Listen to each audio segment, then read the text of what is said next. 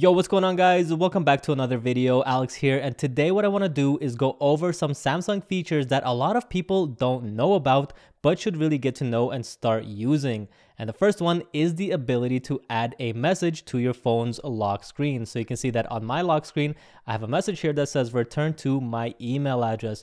So if I ever lose my phone, and whoever finds it is hopefully nice enough to return it, but they'll be able to look on my lock screen and see that I've left an email here where they can reach out to me and return the phone to me. Now, to set this up, what you want to do is go into your phone settings, go to lock screen, and then just tap on edit right here to edit your lock screen. And down here, you'll see an option to add some text. And in here, just leave some contact information that the person can reach out to you. So maybe an alternative phone number or an email address, just any way that if somebody finds your phone, they'll be able to reach out to you and hopefully return the phone to you.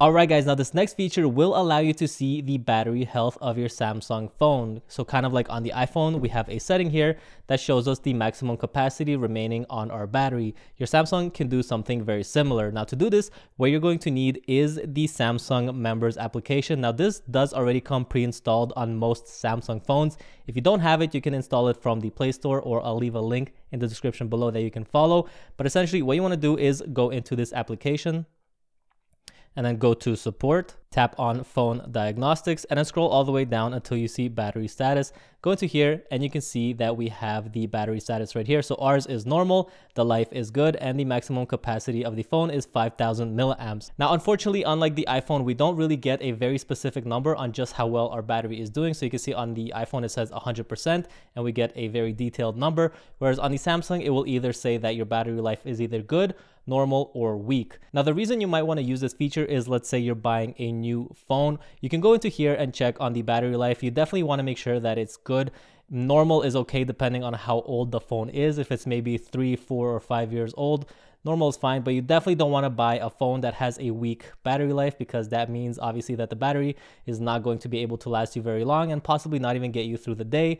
And you don't want to buy a phone that you have to constantly charge every couple of hours. So just go into here and make sure that the battery life is either good or normal depending on how old the phone is. Now, another cool feature that people don't know about is that you have the ability to send messages at a scheduled time. So let's say somebody's birthday is coming up, or there's some kind of event coming up and you don't want to forget to message the person. What you can do is actually write the message out in advance, and then instead of hitting send, just tap and hold on here and it will give you this little schedule right here. And you can go into here and pick a specific date and time when you want this to go out. So let's say maybe March 30th. We'll tap next, then we can select at what time of day we want this message to go out. So we'll say 9 a.m., tap next, and then hit save. And now we can actually hit send, but it won't actually deliver to the person until that date and time comes. And what's cool is we can even continue talking to this person and communicating with them, and this scheduled message will stay right here until it's ready to go out. And of course, you can always tap on it to edit the message, send it now, or just delete it. This will work on both Gboard and the Samsung keyboard. So I'm using Gboard, but it works just the same on a Samsung keyboard. Just type your message, tap and hold on the send button, and then pick a schedule for when you want this to go out. Now, this next feature is really useful if you shoot a lot of video and maybe you have kids who are always running around, or you do some kind of street videography where there's a lot of moving cars and people, or just any moving elements. What you can do is have your camera track focus on the subject that you want to focus on.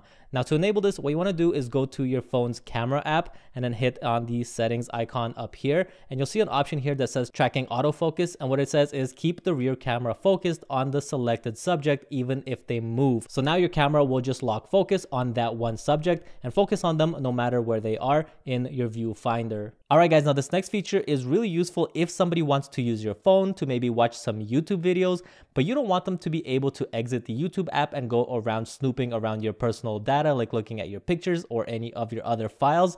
What you can do is actually pin an app to the display so that the person using your phone will not be able to exit that application and access the rest of the things on your phone.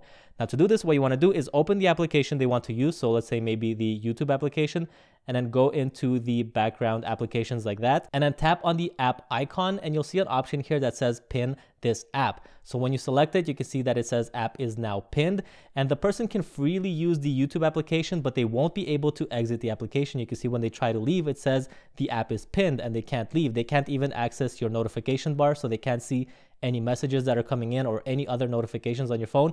They can't do anything else on your phone outside of using the YouTube application. And once they're done, to exit the pinned app, all you need to do is swipe up and hold, and you can see that it will ask for your PIN or your fingerprint to unlock the pinned app. And now when you enter your credentials, you can see now you can go back to freely using your phone. Now, before we move on to the next one, I just want to remind you guys that I've partnered along with Mint to bring you guys some amazing phone plan deals. So if you're overpaying for your phone or you're just looking to save some money, you should check out Mint. They have plans for as low as $15 a month for 4 gigabytes that range all the way up to $30 a month for the unlimited plan. They also offer unlimited text and talk, nationwide coverage, and mobile hotspots in all of their plans. It's really easy to switch over. Just pick a plan and Mint will do the rest. They'll provide you with an eSIM to get you started right away, or if you require a physical SIM, they will send one over to you free of charge. All right, guys, now this last feature will help you take better, cleaner looking screenshots, but also help you manage them on your phone. Because if you're anything like me, you probably take a whole bunch of screenshots, and then after you share it with somebody, you kind of just forget about it, and it just sits here in your screenshots album on your phone, taking up storage that you really don't need it to.